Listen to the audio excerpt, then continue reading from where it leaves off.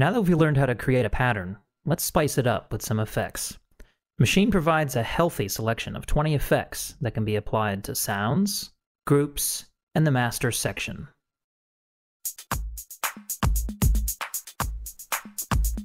Start by pressing button 4 to put the focus on the Sound tab. Then hit the pad with the sound you want to apply the effect to.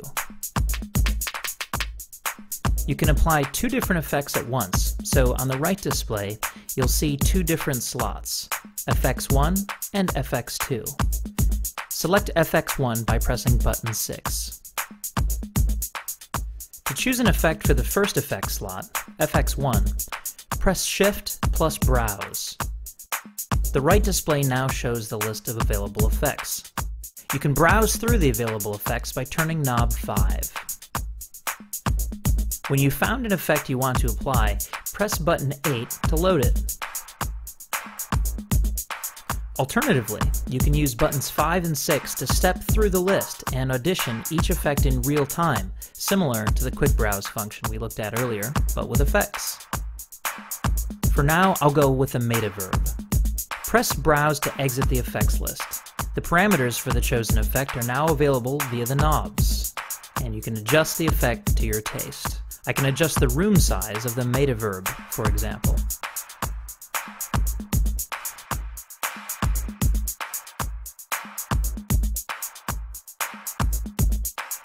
You can also apply effects directly to each group.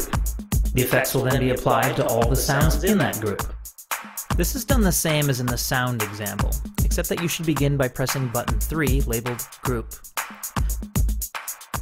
Pressing one of the 8 group buttons will then determine which group the effects are added to.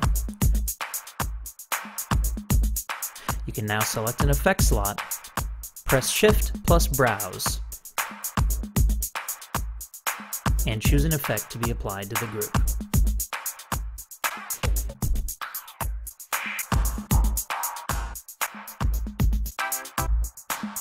Let's take the distortion here. You can then use knobs 1 through 8 to adjust the distortion's various parameters. I'll adjust the drive parameter. Let's repeat the process to put a second effect on the group.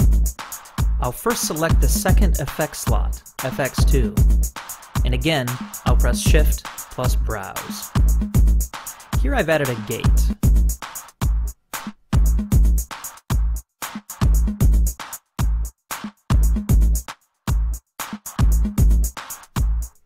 Note that at any time you can mute an effect by pressing Shift plus the effect slot.